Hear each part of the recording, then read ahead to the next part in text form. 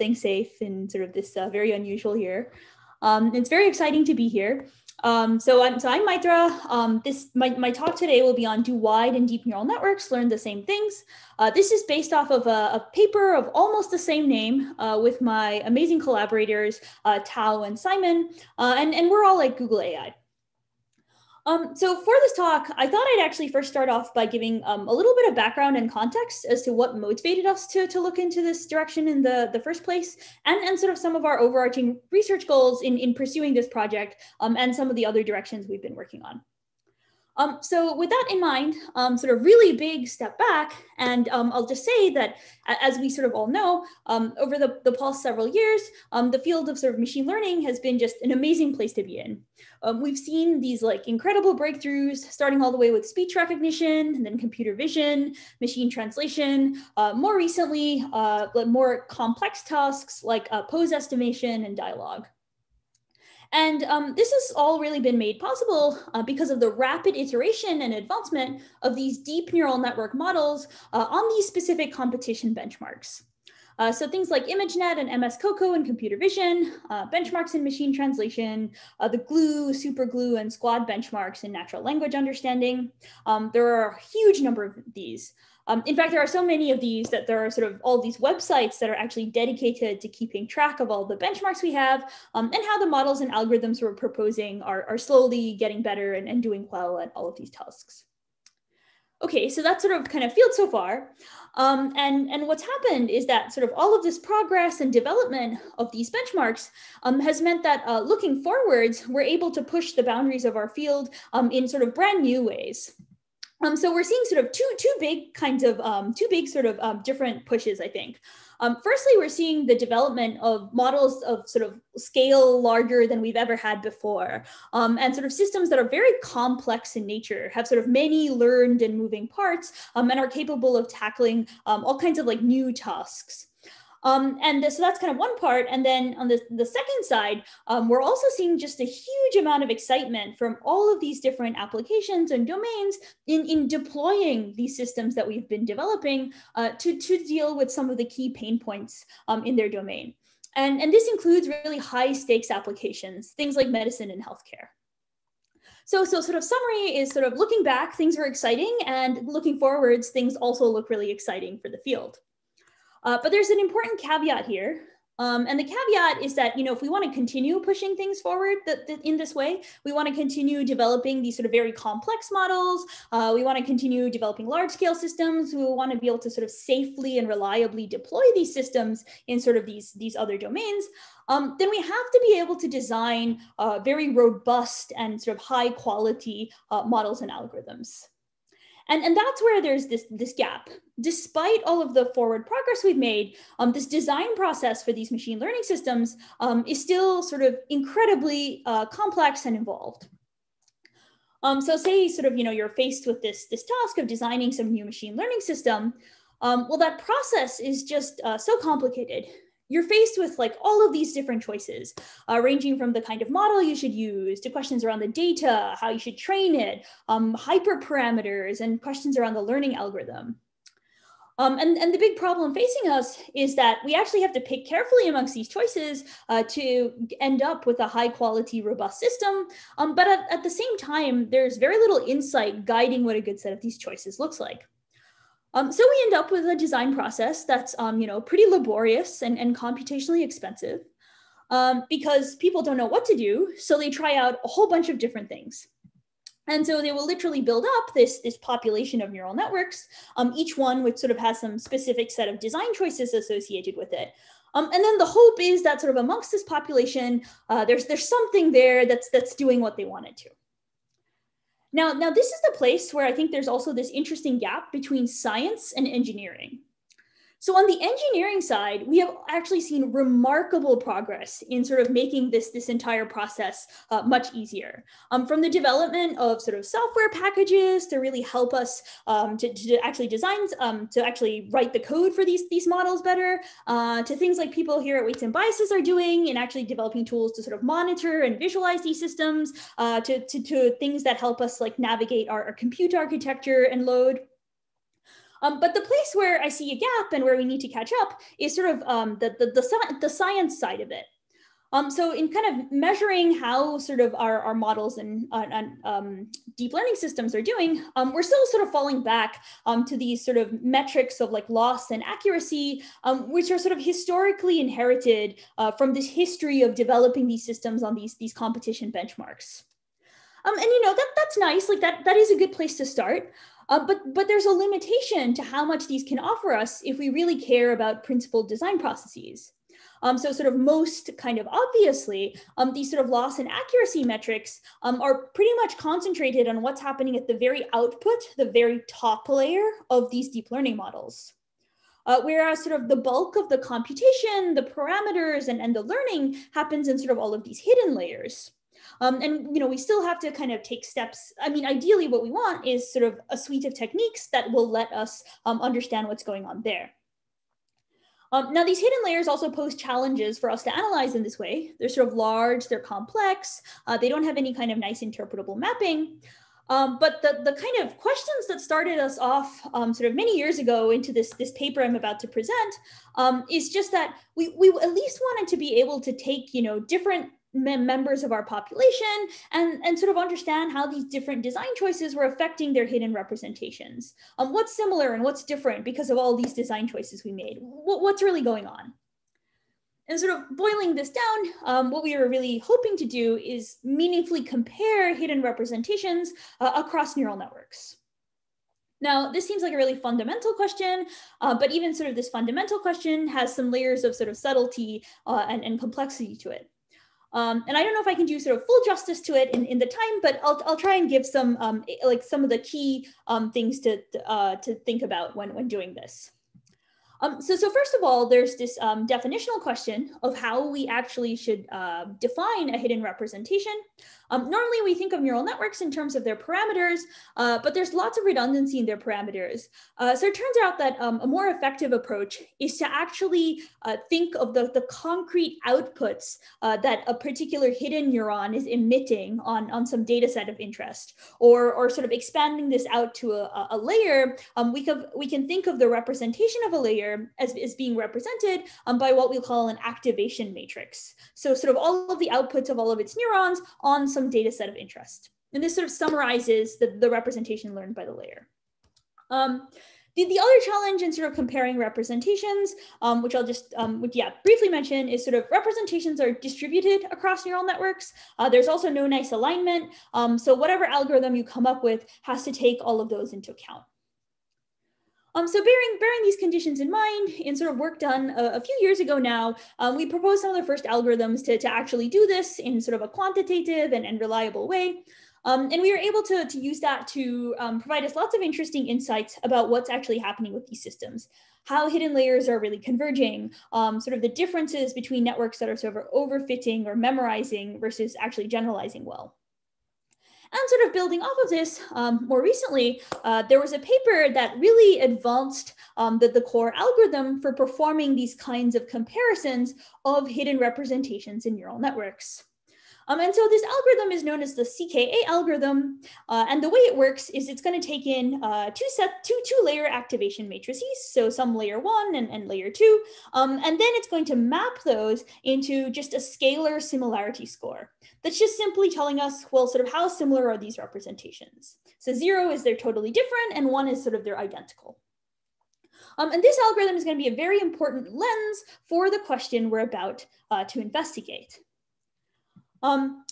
So going back to this kind of picture of design challenges, the question we really wanted to investigate is better understand sort of all of these different models people were playing with, and sort of how the representations actually learned amongst these models might vary amongst them.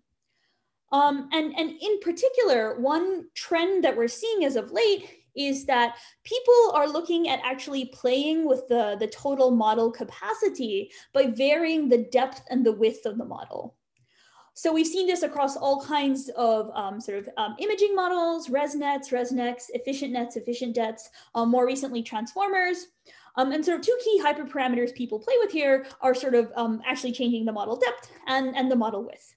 And oftentimes, the resulting model is very performant, but we wanted to understand how these might be affecting the hidden representations, for which there are many open questions. So sort of concretely, are there any differences if we just look into a single model and sort of, look at what it's actually learning? Is kind of depth and width affecting that in any clear way? If we take models that look very different to each other architecturally, are they learning the same thing? And, are there even sort of characteristic errors that might be associated with these kinds of different neural network architectures? Those are some of the questions we were interested in. And so to study this, we turned to, sort of very simple setup. We took sort of ResNets, which are a family of models in image classification that have already, been in practice have sort of their depth and width varied. So we sort of took a family of models where we could kind of vary their depth and width in this way. And we looked at training them on these sorts of standard image classification tasks, things like CFAR10, CFAR100, ImageNet. And then sort of on these, using CKA as a lens, we went in to study what was happening in their hidden representations. And so in particular, CKA actually lets us, it's a very flexible tool and lets us compare any pair of hidden layers with each other. And so to represent some of the results, we kind of turned to showing things as a heat map. So what we have here is we have a neural network. And so along the x-axis, we have sort of the layers corresponding to one neural network. Along the y-axis, we have the layers corresponding to another neural network. And these might be sort of the same network. These might be different networks. These might be networks that have two different kinds of architectures. It doesn't really matter. We can kind of do all of these pairwise comparisons. And the plan is to sort of show it as a heat map. Sort of by convention, we sort of had the input in the kind of bottom left corner. So the output is sort of the top layer on the sort of the right and sort of upper half.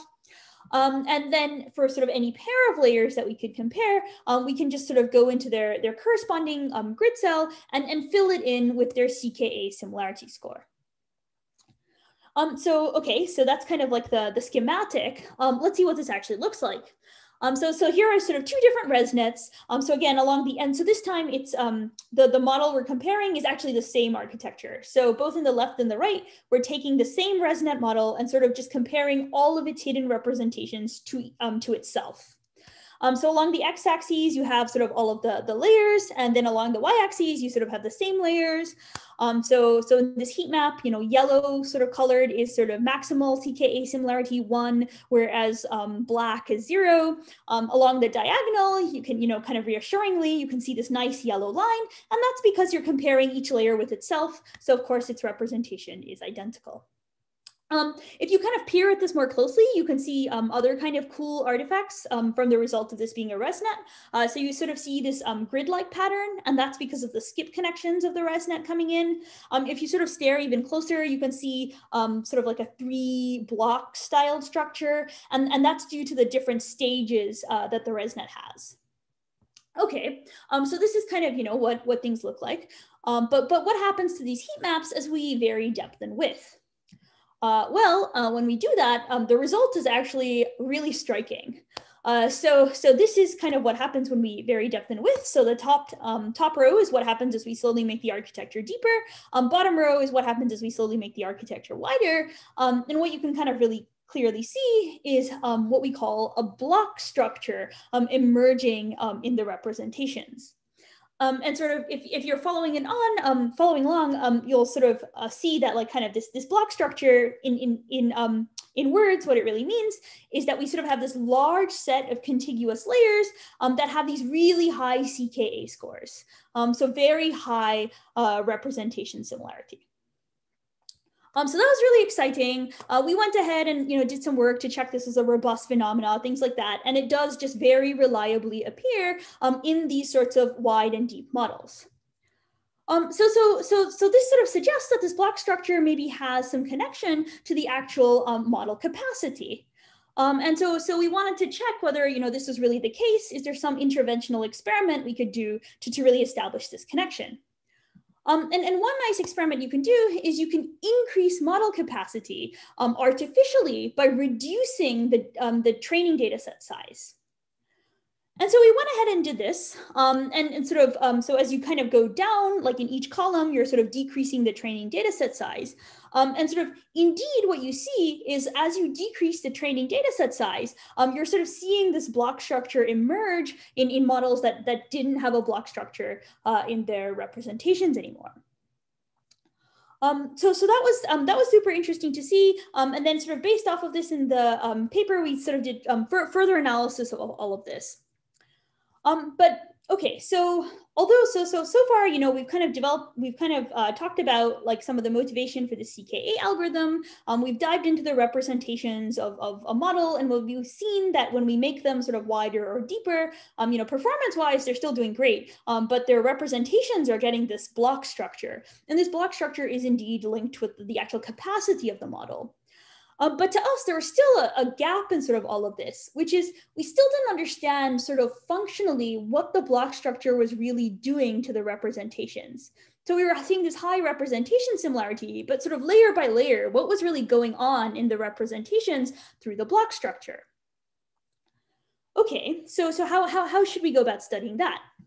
Well, if we take a few steps back and think about what we were doing with the CKA algorithm, what we were doing is we were taking these different layer activation matrices, and then we were sort of performing the CKA algorithm to compare them. And so instead, we went for something kind of even more low level. We looked at just studying the principal components of the layer activation matrix.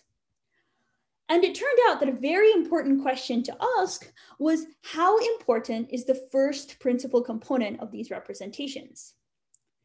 And what we found is that the first principal component was extremely important for models that had the block structure. So what we did is you can sort of take the different layers of the network that's sort of shown in the x-axis, going from input all the way to output. And then you can, on the y-axis, you sort of have the fraction of variance explained.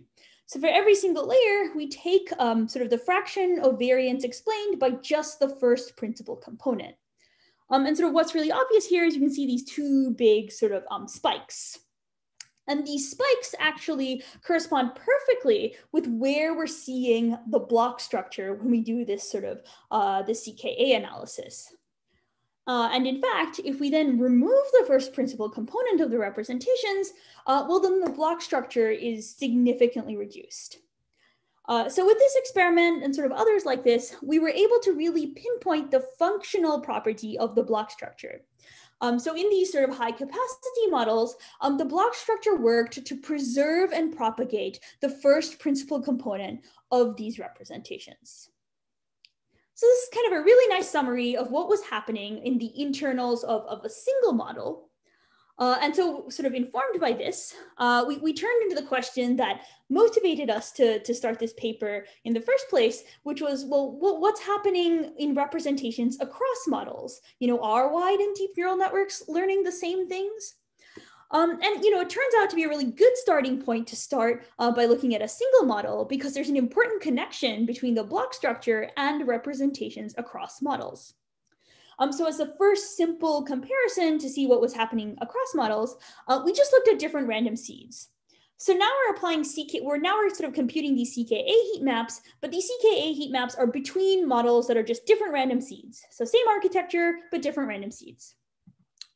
And there's this kind of important distinction between models that don't have the block structure and models that do. So with models that don't have the block structure, well, along the diagonal, we're actually comparing sort of the model to itself, no block structure here. But most importantly, in the off diagonal, where we're sort of comparing models of different random seeds, you can actually see there's a decent amount of similarity. In fact, between the same random seed and different random seeds, there's, it looks pretty similar, except for sort of this strong diagonal line, which is because in same random seeds, it's identical representations. So sort of in summary, we're actually seeing similar features across these different seeds.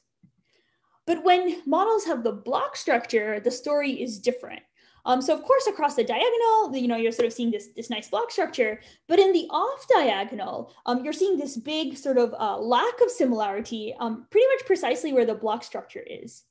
And so sort of put another way, the block structure is actually unique to each of these seeds. It's a unique representation learned by these models.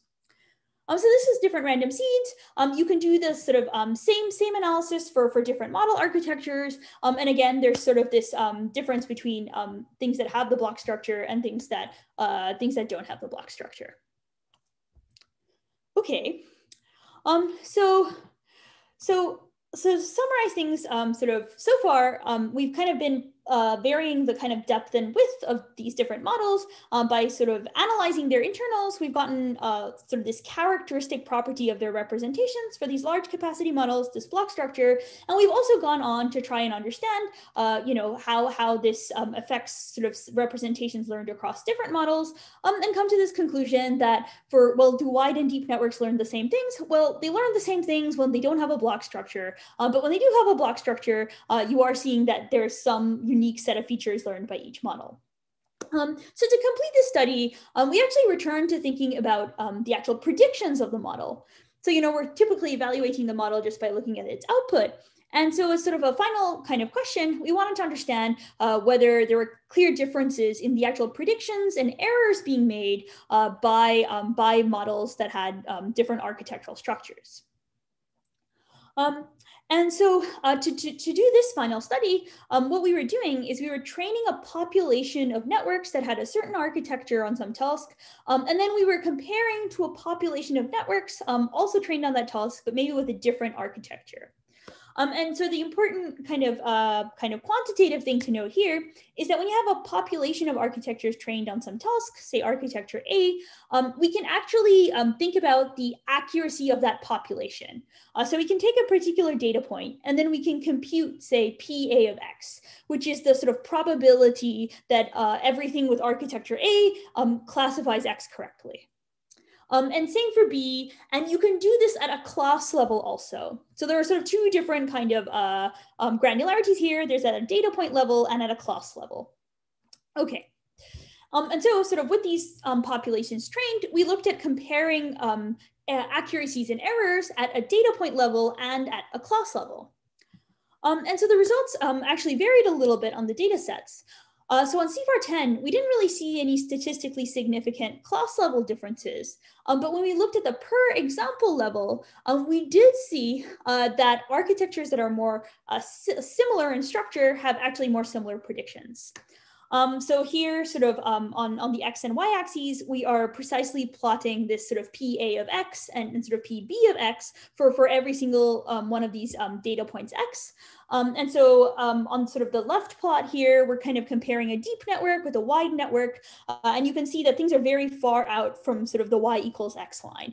So there are lots of data points which have a very different sort of accuracy for architecture A compared to architecture B. Whereas in comparison, when you compare a deep architecture to a deep architecture or wide architecture to a wide architecture, things are much more concentrated along the Y equals X line. And there are many more experiments here that are in our paper, so do check it out. And then finally, on ImageNet, what was interesting is that we saw class and example level differences. And because there were sort of these class level differences, we were actually able to identify some characteristic errors. So over here along the x-axis, sort of, well, we have sort of a very deep network again and sort of a wide network. The dots in orange are sort of a baseline. So they're sort of just the the deep network minus the deep network. Whereas the dots in blue are sort of the actual result we care about measuring. They're sort of the population accuracy of the wide network, subtracting the population accuracy of the deep network. So sort of translating all of that, things sort of, so things with sort of positive Y value are places where the wide model is doing better. And things with sort of negative Y value are places where the deep model is doing better. And so here we're sort of broadly seeing this interesting bias where maybe the wide model is doing a little bit better on scenes, whereas the deep model is doing better on objects. Okay, so. Maithra, a quick question from YouTube from Tyler. Back one slide, were the deep and wide experiments on ResNets with different seeds? Yes, yeah. So they have the same architecture, just different seeds. Yeah, so in this case, it's sort of same architecture as different seeds, and you're sort of seeing the amounts of variance you'd naturally get thanks to sort of just like, I guess, sort of sampling differences. But in the paper, we sort of, they just didn't fit on the slides. But we have this nice interpolation going from sort of things that are sort of like very deep versus things that are sort of very wide, and sort of what does the spread look like? And what you can broadly see is that architectures that are sort of both kind of might classify as deep, but not the same architecture, do look a bit more concentrated along the y equals x line than kind of going from the deep to like the very sort of wide architecture, for instance. Got it. That's a great experiment. Thanks for sharing. Okay, so back to this. So to summarize, in ImageNet, I think the interesting kind of addition was sort of this class level difference. And so I'll just sort of summarize. Sort of again, as kind of broader motivation, we kind of this was sort of really inspired by the fact that we really need measures that give us more insights into the internals of these systems to really help inform sort of principled and robust design processes. That sort of really motivated a whole line of work, including CKA, that we use to sort of study, give us insights into internals of these systems through representational similarity. And this was kind of really the tool we used to study lots of properties of networks as we varied their width and depth. Specifically, we sort of saw this block structure component in networks of large capacity. We're able to kind of really interventionally link that to the capacity of the network. And most sort of satisfyingly, I guess, we're really able to pinpoint what this block structure does functionally. It sort of preserves and propagates this first principle component.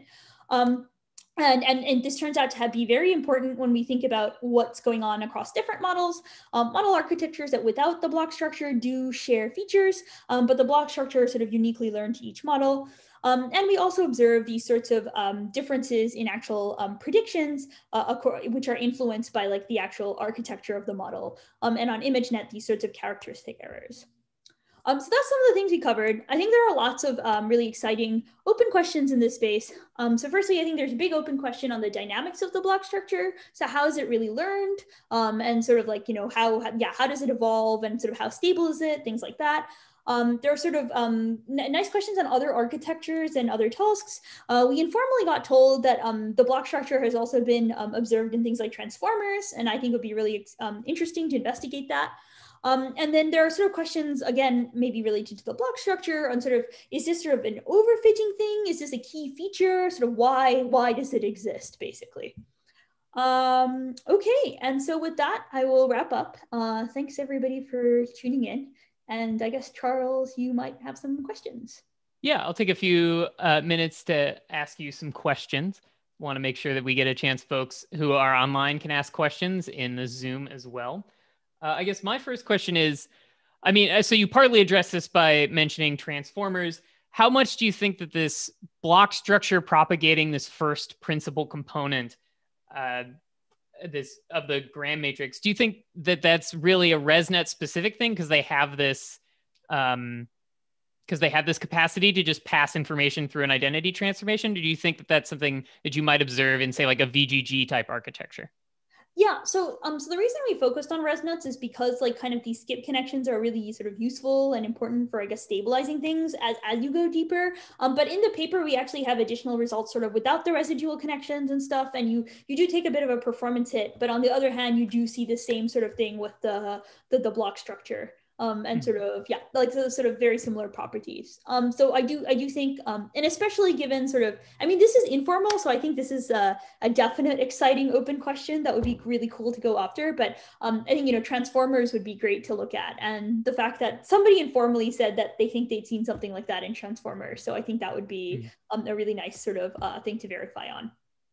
Yeah, that's cool. I think my current mental model for transformers comes from that hop field is all you need paper that like a lot of what's going on there, like some of the pieces, the attention heads are kind of pulling out averages and then some of them are pulling out more fine-grained information. It'd be interesting to see if there's a connection between that idea and what's going on here. Right. Yeah, definitely.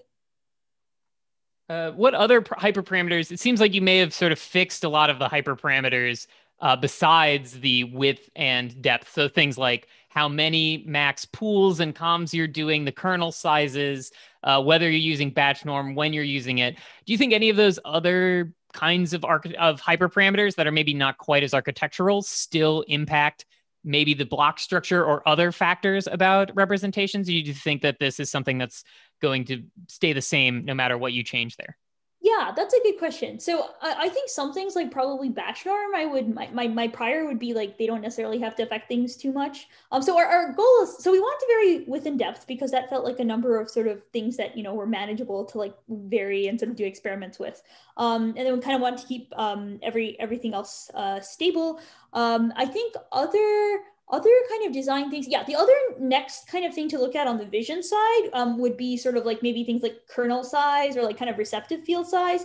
I guess this is kind of stepping into the data, the actual input data itself. But you could look at kind of playing with the resolution of the input data, for instance, and try and understand whether sort of how that affects things.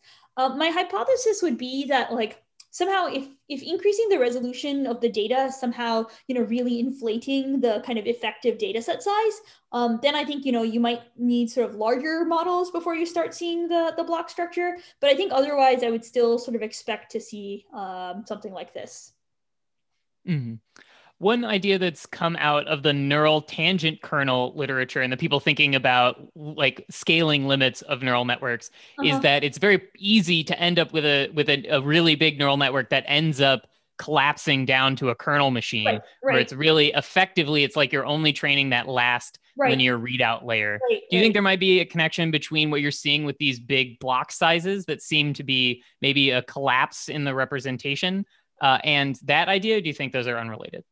So I'm not sure. So like you'll have to tell me because I haven't been following that literature sort of extremely closely as of late. But I also thought you took like a little bit of a performance hit when you sort of did that. And I need to check because I know it varies also depending on the architecture. Like maybe convolutional networks, you maybe see a performance hit, but then maybe for fully connected models, you don't. And then like there's a ton of work out there. But here, I think they might be different things because I think here, like you're not, like I don't think you're sort of just starting with this and it's sort of like you're just not sort of like it's sort of not training at all. I think it's more sort of like somehow something about the dynamics of learning is resulting in sort of this sort of propagation sort of happening. So I think those would be different, but that's also an interesting question. So that's worth investigating. But oh yeah, sorry. One other thing is just so the other motivation for doing this is that like I guess back on some work on like expressiveness and stuff. Depth and width are sort of these parameters that we've sort of mathematically studied in various ways. Like you randomly initialize a network and like look at its depth and width and understand what's expressive, what's efficient to express for models of different architectures. But sort of the real motivation for doing this was, can we just take a bunch of models that are sort of very close to like what people would kind of be tempted to do in practice if they wanted to increase model capacity or something, and can we test them out and sort of then understand what's happening with their representations? So indeed, I think one really cool thing to me is that a whole bunch of these architectures that we tried with sort of varying depth and width, like performance-wise, they really look pretty identical. And it's only probing into the representations that you sort of see this property. So that was really cool to me. Yeah, that is interesting that you see like the top line accuracy can be very similar, but then the classes on which they're getting the best accuracy and the worst accuracy look different. That's a really cool result. Yeah. All right. Well, that's all the time we have for our first talk. So thanks a lot, Maithra, for coming through and answering folks' questions and doing some really excellent work. Okay. Thank you so much. All right. Next up, we have Diganta Misra, who will be presenting a couple of different interrelated ideas. So Diganta is maybe best known for the MISH activation, a self-named, self-normalizing activation for neural networks. And actually, I had seen some of Diganta's work, and now Diganta's come to join Weights Biases as an ML engineer. So that's very exciting. And I'm looking forward to hear what Diganta has to say on smoothness, robustness, catastrophic forgetting, and more. Awesome. Thank you, Charles, for the introduction. And first of all, thank you for inviting me, especially with Maithra on the panel. That's like a huge honor for me to share the podium with her. She's an absolute inspiration for me in my research field. And I mean, wow, her talk was really, really good. Like, I personally follow that line of work. So, and in fact, some of the points that I'll put up in my presentation right now would somewhat correlate to her presentation. So it might be good to follow up on that. All right, let me share my screen. Okay. I guess that should be up. Perfect. So in between, I might shift to showcasing the actual text of a paper just to make things have more clarity. But we'll go along with the flow. The idea of this talk is basically to provide with questions and hypothetical scenarios that can possibly happen with current neural network trainings. So I really invite the audience to actually brainstorm about those questions and possibly think of an analytical solution towards it. So with that, let's get started. So we'll start by watching a short video, and we'll come to realize what this video is exactly discussing about in the next few slides. So basically what you're seeing here are the loss landscapes of a ResNet 20 having different activation functions. And basically you're seeing the comparison between non-smooth and smooth activations like ReLU, Mesh, and Swish.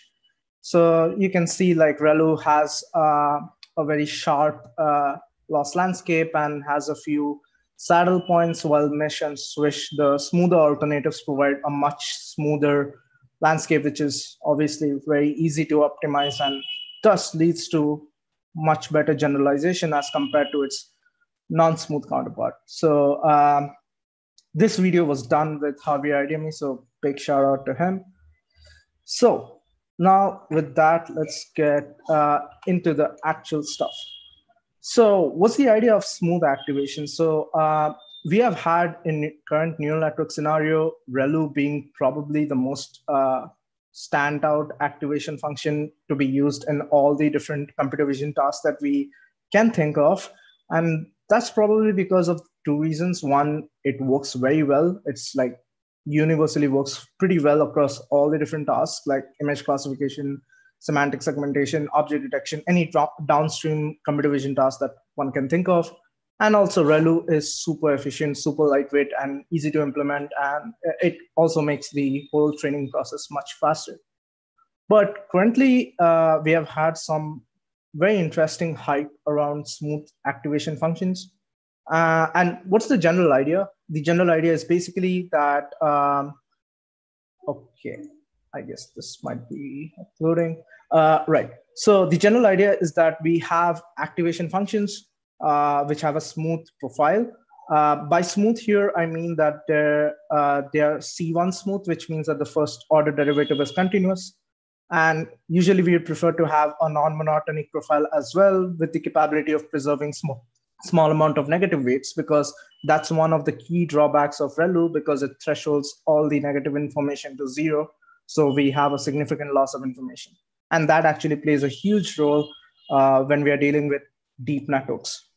So Diganta, I actually figured I'd ask some questions through this talk, and I actually invite Maithra, I guess if you have any questions, you can also pipe up. So I think of the fact that ReLU sets a lot of values to zero as kind of actually a feature rather than a bug, because it sort of says, oh, there's nothing here. I can only sort of signal the presence of something. And so there's lots of uses of like non-negative matrix factorization where positive only is a useful idea. So I think, could you just expand a little bit more on why people think this non-monotonicity in things like Swish and Mish is so useful?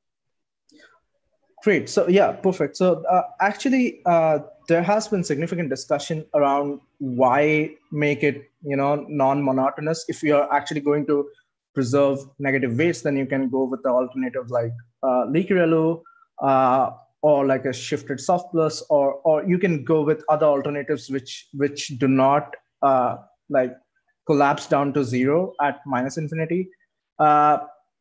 It hasn't been very well explained in literature yet. At least I haven't found concrete reasoning behind the fact that why one would want to possibly only preserve negative weights in a small amount, which is closer to zero.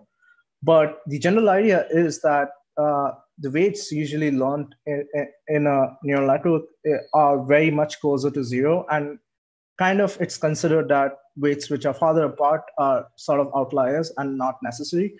So to answer that question, there hasn't been, as I said, concrete reasoning on the fact that why we would like a specifically non-monotonic profile. But the whole idea is that we would like to have a smooth continuous profile for our activation function so that when the optimization happens, the gradients are smooth, and that actually plays a huge role, not just in normal training, but also in training of adversarial samples, which we'll get to next.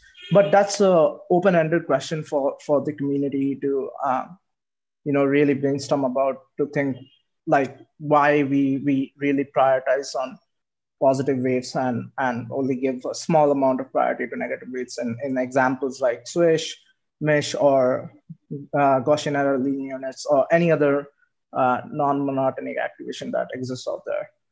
Mm-hmm. Yeah, thanks for that's a great answer. I think the fact that the swish activation was discovered by the sort of architecture search really really demands to be answered why that's so useful. Yeah, absolutely. In fact, swish, the formulation of swish was earlier proposed in sigmoid inverse linear unit.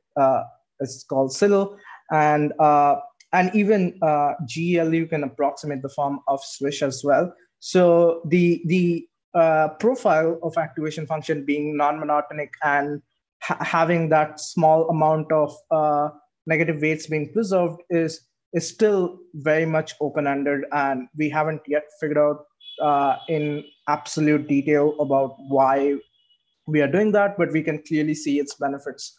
And that's kind of outshining and speaking for itself as compared to piecewise functions like ReLU, which threshold the negative information to zero.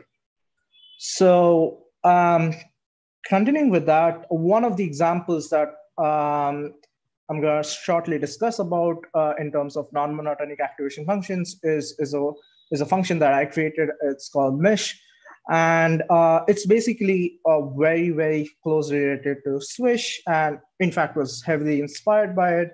And the function is basically input into tan h of soft plus of input. And as you can see in the plot here, it somewhat has the same amount of negative information being capped in the profile of the activation function. So why is this important, and why specifically are we looking at functions which have like this profile similar to swish and mesh? So first of all, these activation functions which share the same profile as that of mesh and swish are really more robust to increase in depth of the neural network. And as I just stated before the start of the talk, that some parts of my presentation will be highly correlated to that of Maithra's. I think this is one of them that we can take some caveats off of it, that we can probably experiment with Maithra's idea and see if this actually holds out in the representation form that she discussed about. So as you can see over here, very basic experiment. We take a 6-layer neural network and basically have ReLU, mesh, and swish as its activation functions. We keep on increasing the number of layers progressively, and we see that the test accuracy significantly drops for ReLU at an alarming rate, followed by swish, followed by mesh. So ideally, you would want that neural networks which increase in depth should also have the ability to preserve its generalization capacity and not drop at the rate that ReLU demonstrates over here. So Diganta, a quick question. Is the training accuracy for these networks comparable? Because one thing with depth, especially with something like ReLU, there's not that, it's not self-normalizing at all. And swish is a little bit closer to self-normalizing, so that maybe it does a little bit better.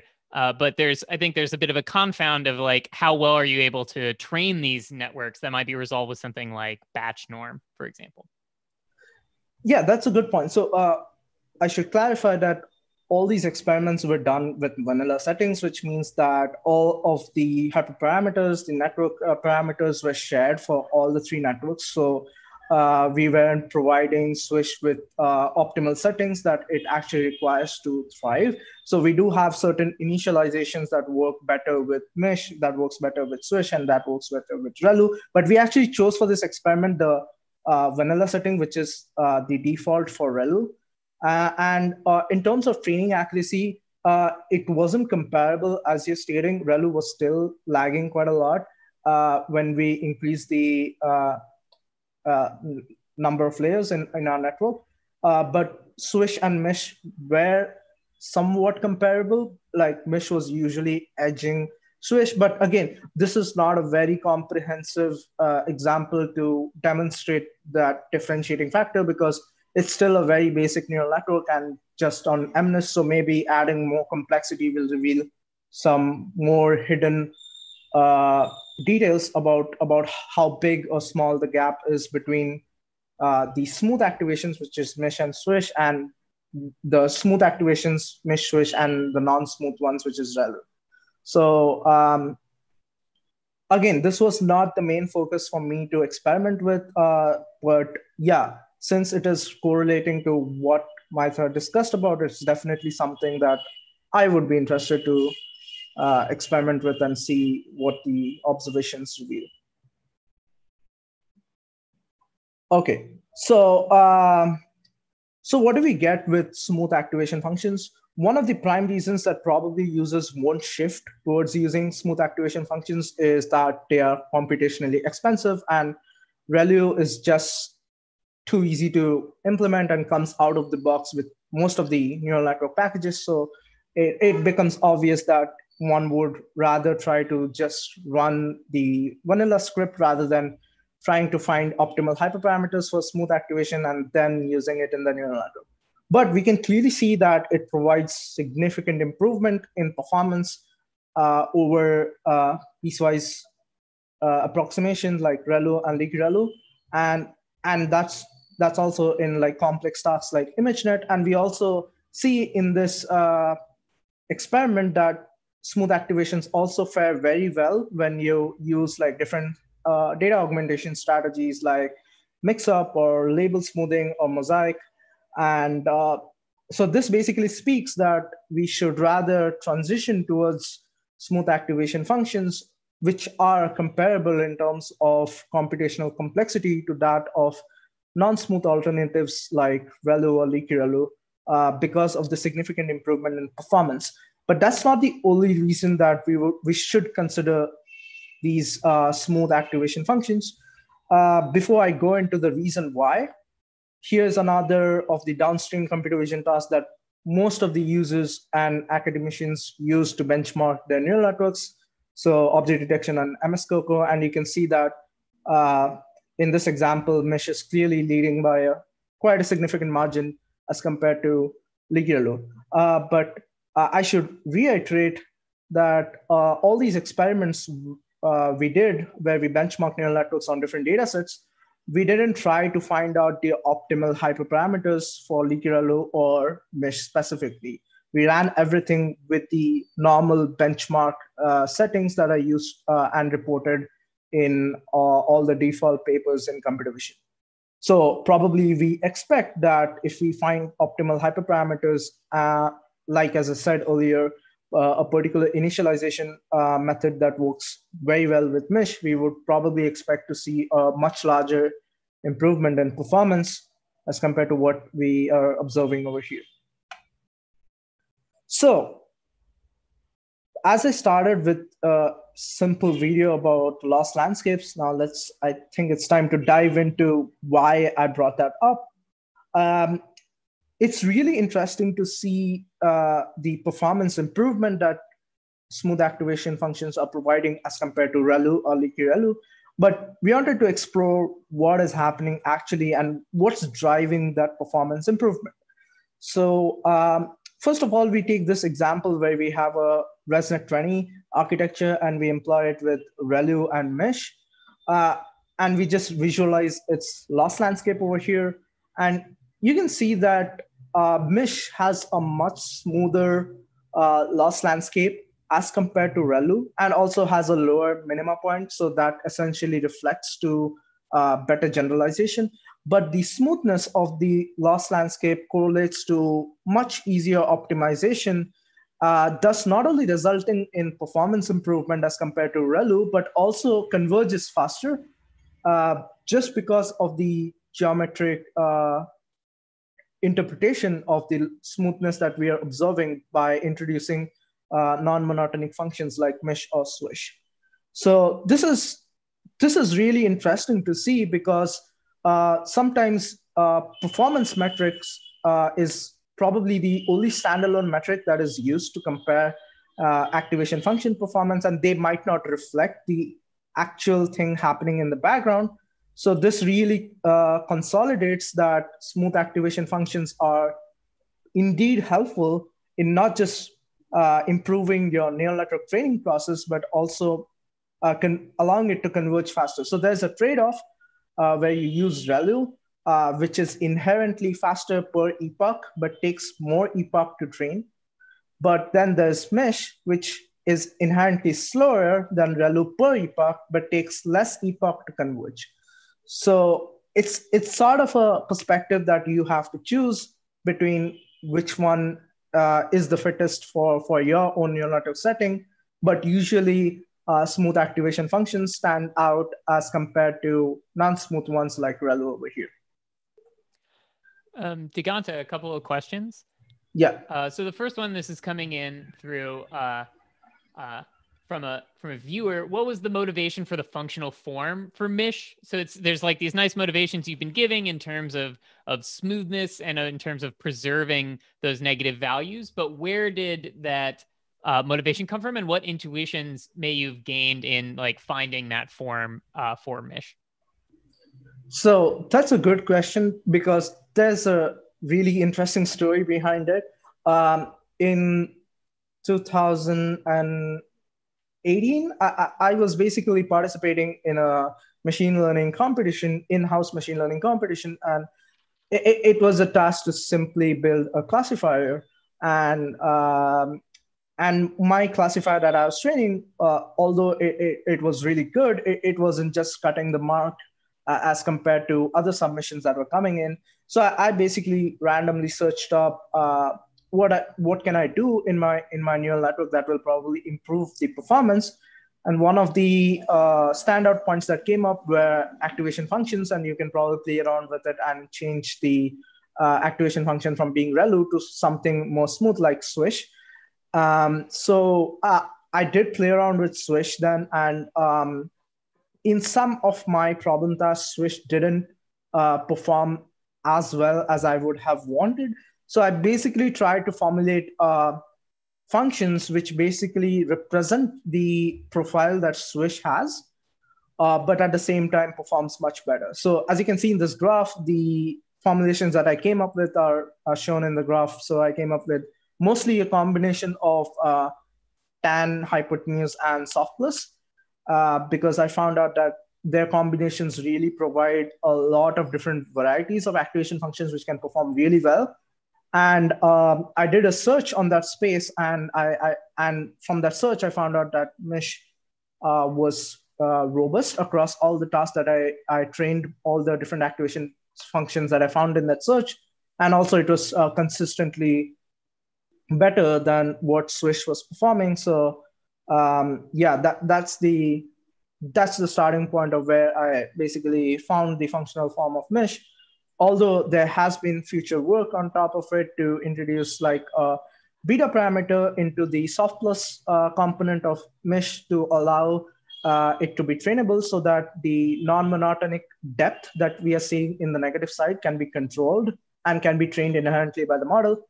But this is the general interpretation. You can obviously introduce that beta parameter, but it will obviously come up with its cost. And personally, I haven't seen much difference between having the beta parameter introduced into the functional form, both in mesh and swish. So yeah, I hope that answers the question of where I got the motivation behind designing the functional form of mesh. Mm-hmm. Okay. Is there any other questions? Yeah, I actually had one question I wanted to ask about these. So, the loss landscape is in the end really a very high dimensional object, right? So there's probably tens of thousands or hundreds of thousands, maybe millions of parameters in the neural network that you're considering here. And right now we're looking at the loss landscape in two directions. So I'm curious, A, like where do those two directions come from in this particular example? And then B, what attempts have there been to look at summaries that can take all dimensions into account to calculate the properties of the loss landscape, like, for example, its condition number or something like that? Right. Well, that's actually very interesting because when I was first exploring loss landscape, I had the same question that it's a huge space and it's like probably impossible in terms of computational complexity that we have at hand right now to visualize that whole functional space at an efficient level. So the loss landscapes that we are seeing over here right now is condensed and only representative of the current minima that the weights are situated at.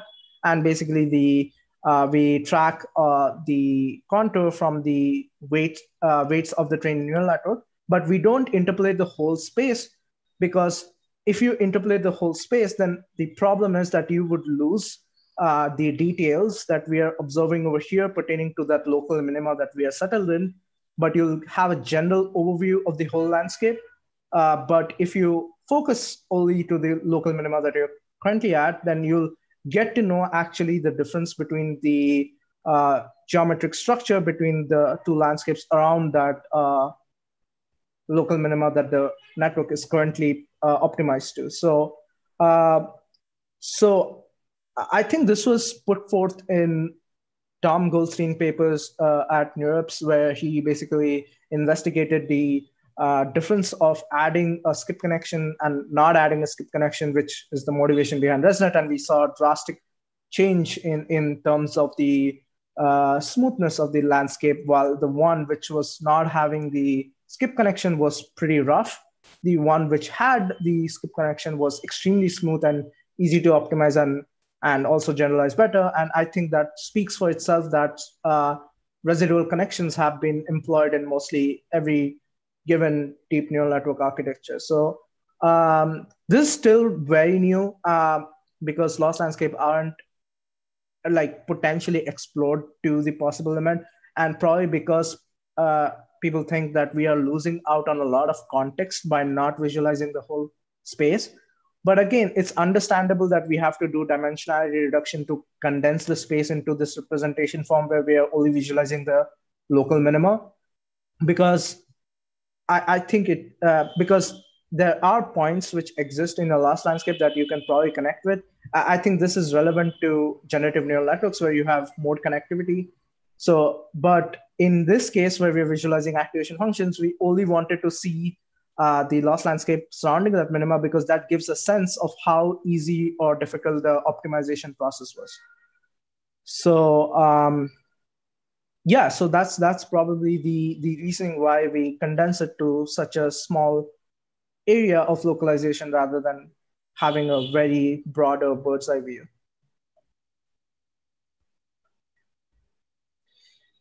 Okay, so we did differentiate between ReLU and mesh, which is smooth and non-smooth.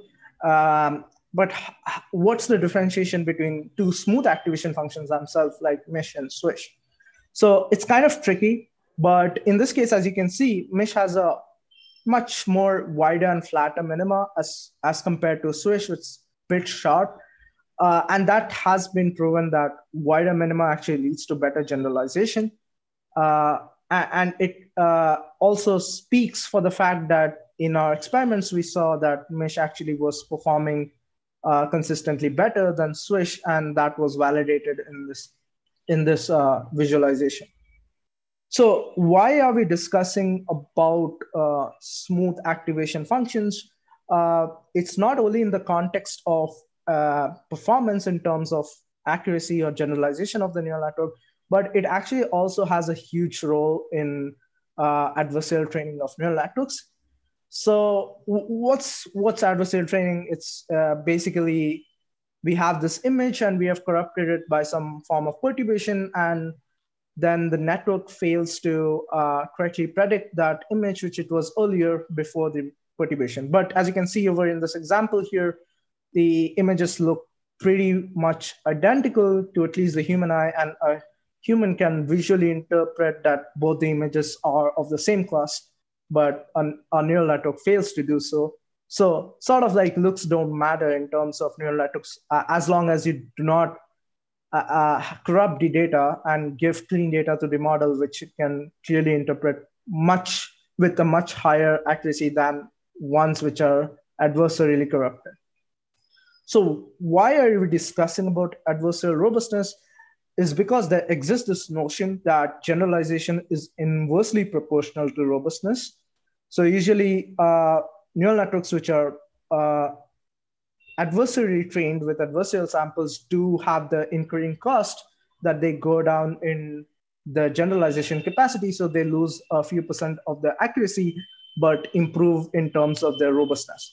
Why is it exactly happening was probably given in very extensive detail by this paper by Khan Mellon, where they basically investigated into the frequency components of the input that the neural network was trained on. So as you can see in the first figure, the actual natural image is being predicted by the network, which is a ResNet 18 in this case, to be a mobile. But when you reconstruct that image from the low frequency components only, which is visually highly correlated to the actual image, the network fails to predict the correct class and actually predicts it to be a frog in this case. But as you can see, if you put a human in this case, he or she would be able to correctly classify both the original image and the low frequency reconstructed image to be the same natural class, which is mobile in this case. But as you see over here, if we do a reconstruction only from the high frequency components, the neural network is still able to maintain its generalization capacity on that training sample and correctly predicts it to be mobile in this case. And that's quite striking because we see that this high frequency reconstructed image clearly doesn't visually correlate with the original image that we had from the training data set.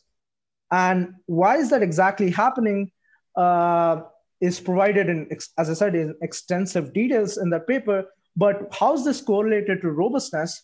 If you see the bottom charts that are shown, you see on the left side, we have the kernels of a layer from the convolution neural network, which is a ResNet 18, which is not adversarially trained. And on the right side, we have the same layer from that same network, but it is adversarially trained. So we can see that adversarially trained neural networks have higher robustness, but they lose the generalization capacity because the kernels that are learned get smoother, which essentially fail to capture the high frequency components, which is essential to maintain the generalization capacity of the neural network. So this kind of gives us a good sense about why there is an inverse proportionality between generalization and robustness. But the caveat around that is that we can actually bypass that inverse proportionality by using smooth activation functions. And we can actually see in this result over here that using smooth activation functions not only just improve the generalization capacity of the neural network, but also improve its adversarial robustness. So it's a win-win situation. And this happens because the activation functions do not put a constraint on the kernels to only learn smooth features and thus will not be able to capture high frequency components. But the convolution kernels can still get the actual feature representation, which is in the case of a normal neural network training, and are able to capture the high frequency components, which thus preserves its generalization or even improves it when we use like smooth activation functions like mesh, swish, or smooth relu or softness. In this paper by Google, where they proposed smooth adversarial training, they actually discussed various settings of how you can improve not only the robustness but also accuracy. But at least the constraint is that do not drop the accuracy as we improve the robustness. And that's basically called free lunch in adversarial robustness. So you essentially don't incur any costs of improving your model's robustness in its accuracy metric. And they did that by basically keeping the forward pass of the network to be ReLU, but change the backward pass to be that of a smoother activation function. In their case, it was an activation function that they introduced called as smooth ReLU. So definitely would recommend to check this paper out, because this provides a very interesting insight onto why the inverse proportionality between generalization and robustness might not always be true, and there is definitely a work around it, and the solution is use smoother activation functions. So based on all the things we have discussed so far, we'll probably move to another domain which is kind of gaining a lot of popularity in these days, which is continual learning, and that is motivated from this scenario that occurs in neural networks called as catastrophic forgetting. So basically what happens if you have a neural network being trained sequentially on n number of tasks, the network will perform well on the current task that it has been trained on, but it would have forgot the data set that it was trained on in the previous task, and thus it was not able to maintain the generalization on the n-1 task that it had been through before. So this is not really good problem to have around, because essentially we want our neural networks to be able to have lifelong learning capacity in them, so that we can introduce new tasks to the same network and ensure that the network doesn't forget the previous task that it had earlier trained on. So why is this important in the context that we are discussing right now? Before we get to that answer, just going to quickly go through the current scenarios that we have in continual learning.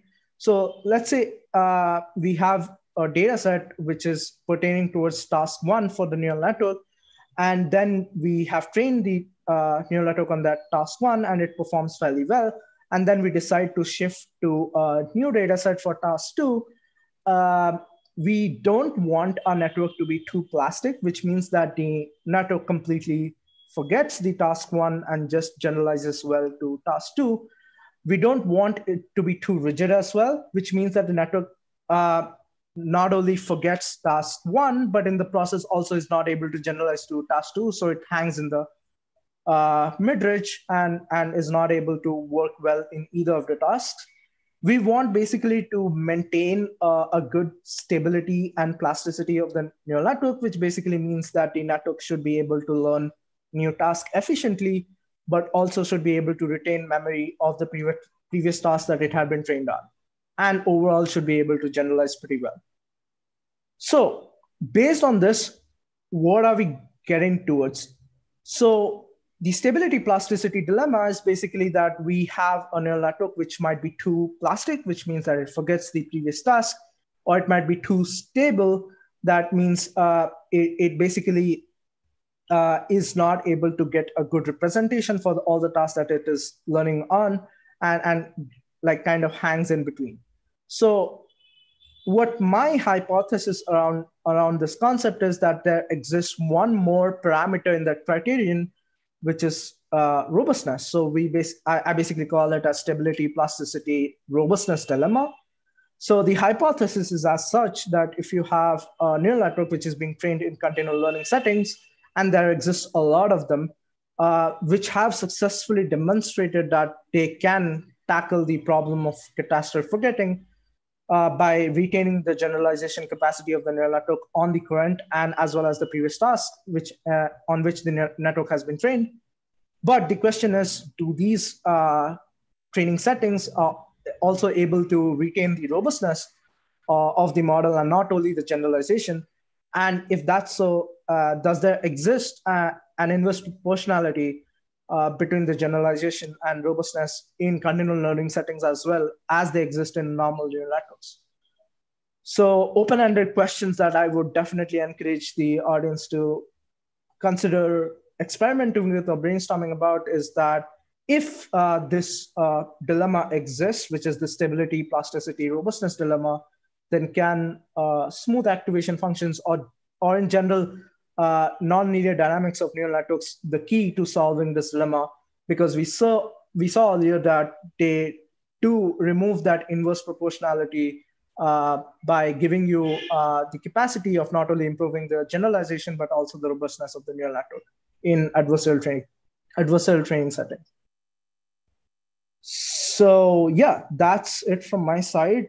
All the related work and code and pre-trained models can be made available on this repository of mine. I can obviously put forth your ideas over on the discussion forum that I have in the repository, and I look forward to taking any questions. All right. Thanks, Diganta, for an interesting set of experiments, papers, and ideas. I guess the question I have is, so you presented some interesting intuition for how smoothness can help with robustness and help like preserve the generalization capacity, even when you're doing adversarial training. Do you have any intuition for why it might be the case that it would help with this trilemma of being able to like still help with robustness even when you're in the continual learning setting? Well, before I answer that question, I would rather like to put the hypothesis in more context. So what can possibly happen when you are training in a continual learning setting? Let's say we have only 2 tasks at hand and we are sequentially training a deep neural network on both of the tasks. So we can expect 2 things that can happen is that the natural robustness of the model is lost, but the generalization is being preserved, which is courtesy to the continual learning setting that we are using. Or it might be the case that the robustness is preserved for both the tasks or even improved because of the fact that we are introducing more training samples, and in return, we'll introduce more adversarial samples to the model. So the direction about how activation functions or in general smooth functions can improve the situation to avoid facing this dilemma is around that hypothesis of which of the results come to be true. A, that is the robustness is being lost, or B, the robustness is being preserved and is actually or even is improved because of the introduction of new samples. So I can't really say on which of the either 2 scenarios will happen. And we are currently working on that to see which of them is more relevant and actually happens in most of the cases. But my general idea is that essentially we want our neural networks to be able to, as I said, learn in a lifelong setting and not have that inverse proportionality between the generalization and the robustness parameter of the network. So, and the only solution that exists which can give you that free lunch in adversarial training is smooth activation functions as showcased in that paper. So my hypothesis is if it is the case that robustness is lost, then introducing smooth activation functions in the training process of the continual learning setting will not only help to improve the generalization capability of the network, but also help to retain the natural robustness of the model. But the context of it changes if the other side of the coin happens, which is also very interesting to know why. Obviously, it can boil down to simple reasoning that we are introducing more data points to the network, so they are getting more robust because they are seeing more data points. But I believe that there might be more things happening under the hood that probably can explain either of the two scenarios. But if I am to put my bet on it, I would assume that robustness is being lost while generalization is being preserved in continual learning settings. Interesting. Well, we are, I wanted to hear everything that you had to say. So we've gone quite a bit over time. So unfortunately, we can't continue discussing this, but I want to thank you for coming on and for sharing your results and your thoughts with us. And I look forward to talking about this with you more in the future. Absolutely. It was such a pleasure to be here and talk about my research with you. And especially, as I said, sharing a podium with Maithra is an absolute honor for me. So, yeah, I would like to really, really thank you for providing this opportunity. And I look forward to talking to people who viewed this and who might have further questions or want to discuss some new ideas. Yeah. Great. All right. Well, to the folks on YouTube following our YouTube channel, make sure to leave some comments if you have any thoughts about this research. I think I'm also supposed to tell you to like and subscribe. I'm sort of new to this whole YouTube thing. But thank you all so much for coming, both to our speakers and to our audience. And I will catch you around at our future Weights and Biases salons. Take care.